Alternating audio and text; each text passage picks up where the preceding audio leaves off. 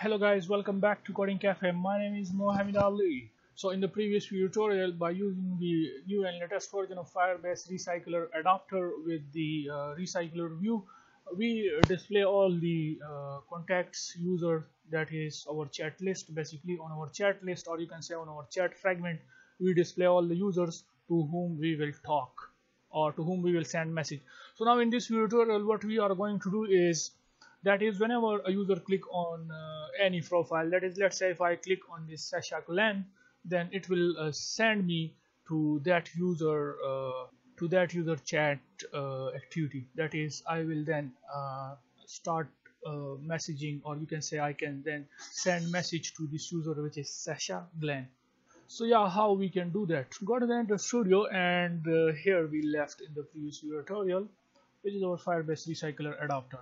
So what I'm going to do is, inside our first of all, cut this code, okay, and we have to add a validation by using this data snapshot for all the data. Okay, so we can say if data snapshot dot exist, then paste your code inside here.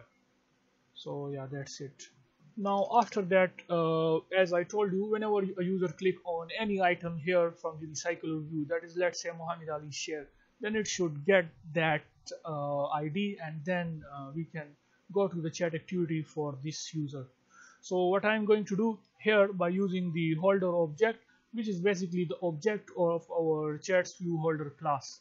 So here we can say holder dot item view, and as you know that this item view is the object of our view in the holder class. If I show you, then this one, okay, view item view, which is this one. So you can see this. So we can set click listener on that, set on click listener, new on click listener, and now inside this, so it will now this code, what it will do, that is, it will get that item, that is on which item we click, that is, let's say Rida Ford, then it will get this item, and if we click on Jennifer Carter, it will get this item. I mean, whatever, whenever and where the user click, then it will get that item. So once the user click on any item from here, that is, let's say Muhammad Ali share, okay, if a user click on it, then we want to send the user to the other activity, which is our chat activity. So we can give it a name as chat intent equals to new intent. We are on the fragment, so we have to get the context by using this get context chat activity. We want to send the user to chat activity dot class. Make sure to put a semicolon, and then we can start the activity for the chat intent. And now what we want is to, that is, if a user click here, then we want to get that username and the profile picture if you want, okay, but we will get the name and the ID of that user, and we will send it to the chat activity from the chat fragment. So in order to do that, by using the chat intent, we can say dot put extra, and we can give it a name as let's say visit underscore user underscore ID, and we can pass the user IDs to it. That is, I want to visit this user, okay, I want to visit this user, that is on which I will click, okay. So that's why I give it a proper name, and this user ID is basically the IDs which we are getting from the database. I hope you remember that I explained these things in the previous video tutorials. So yeah, now also we want to send this username alongside with it, so I can simply copy paste this, and we will change it for the username. So copy this, paste that here, and here we can say visit user name, and change this to ret name. So it will send the user from the chat fragment to the chat activity alongside with this data, which is the user ID and username. So we can go to the chat activity, and here we need to get this data. So how we can receive that user ID and username here? For that, we need to create here a string type variable. For the ID, we can simply say message receiver ID.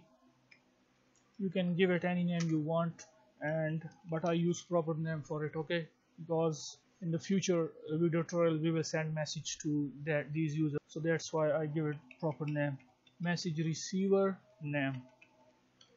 And now here inside this on create, you can say message receiver ID equals get intent dot get extras dot get, and here we have to pass the same key name, which is wizard underscore user underscore ID, so pass that here, and we have to convert it to string. So this will get the receiver ID from the chats fragment, and let's copy paste this for the name, so you can say message receiver name, and here we have to pass the same key which is for the user name.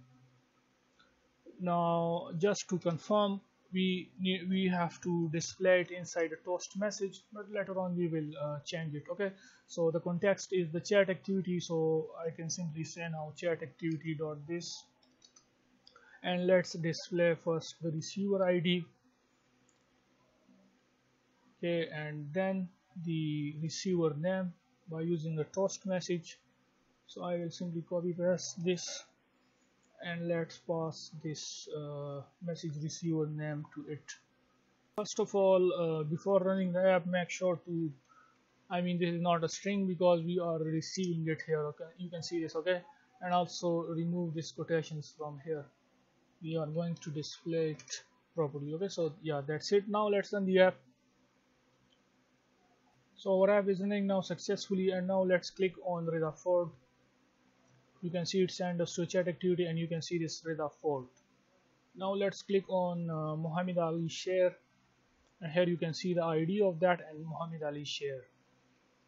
And now let's click on any other account, that is, let's say GR Roberts, and here you can see the ID and then the name of that user. So in this way we have successfully passed the ID and the username from our chats fragment to the chats activity. Now what we will be doing in the next video tutorial is that here we will display this username here at the top in this toolbar, and also we will display the user profile image of this user, okay. So yeah, that's it for this video, and if anyone is new to our channel, then please subscribe our channel Coding Cafe, thumbs up for this video, and see you guys in the next video. Bye for now.